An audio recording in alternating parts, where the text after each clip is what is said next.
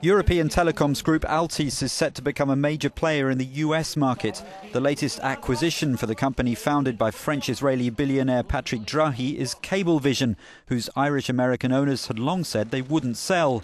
The deal will reportedly be financed by €2.6 billion from a share sale and more than €6 billion in debt. I think certainly any sort of expansion into the US is going to be good for any firm. It's a €15.7 billion deal, and if it accelerates the expansion there, then you are obviously creating a greater amount of exposure and you're looking for extra growth as well. So it is a top 5 cable provider, and it vaults Altice into the ranks of some of the major pay TV players.